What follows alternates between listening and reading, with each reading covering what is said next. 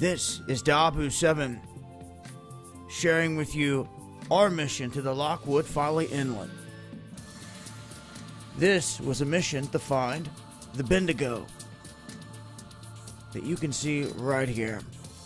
This is a Civil War era steamer that went down in the inlet, as you can see, and there's not a lot known about it. So we wanted to get some up close and personal details on a recon mission to check this out and see what was going on with this, because this inlet was key to our history, especially the Civil War. And it was just here recently where some guys in a helicopter flew over this region, had seen this, made mention to a brother who got down here with a drone and really got the first up close aerial shots of it. And that's when we were like, wow, they don't know really anything about this, what's still in it, exactly what brought it down, anything.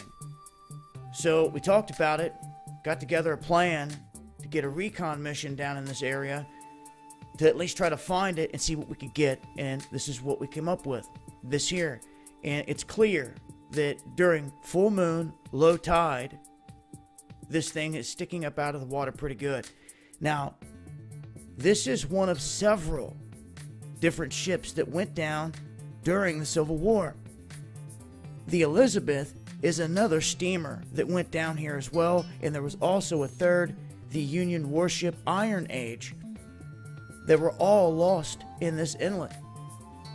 Now, we also had researchers discovering the remains of one of 3 blockade runners that was used to penetrate the wall that the Union set up down here in front of the port of Wilmington during the Civil War.